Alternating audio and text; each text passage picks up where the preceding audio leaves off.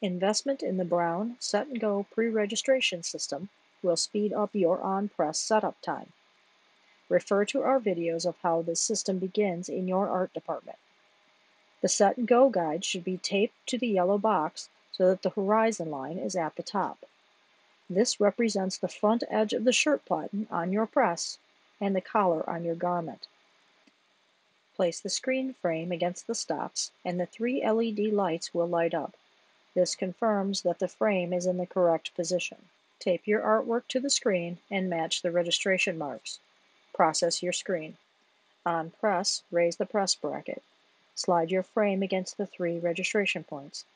The LED lights will light. Lower the press. Flip the press bracket down. The same system is available on a manual press and works the same. Lower the press bracket before beginning production.